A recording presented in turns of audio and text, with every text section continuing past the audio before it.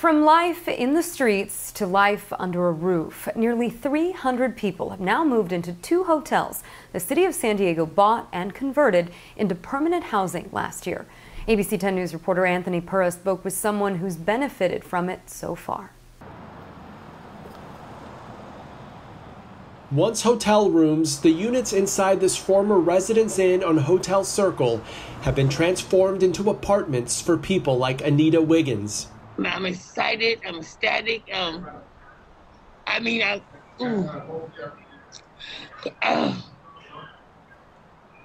She gets emotional when talking about having a home. She became homeless in 2017.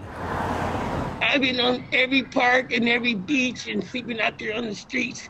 The 59-year-old is one of many people once homeless that the city has moved from the convention center into permanent supportive housing at 2 former hotel locations.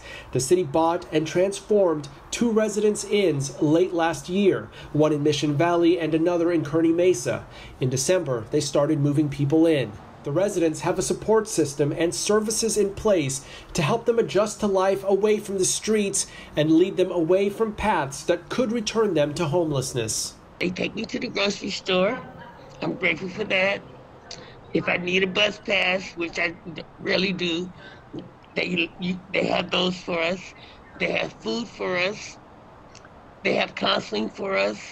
According to the San Diego Housing Commission, out of the 332 available units at the 2 properties, 265 units are occupied. 290 individuals have moved in. The hotels were purchased with the help of funding from the state's Project Homekey. Lisa Jones with the San Diego Housing Commission says if more funding becomes available through the state, they want to be ready. One of the things that happened with the last round of Homekey is that we actually started looking at acquisitions as far back as April of last year. So when that Homekey funding came in, we were one of the first applicants in the cycle. Jones says they are looking at 2 sites closely, but couldn't specify any locations. Anthony Pura, ABC 10 News.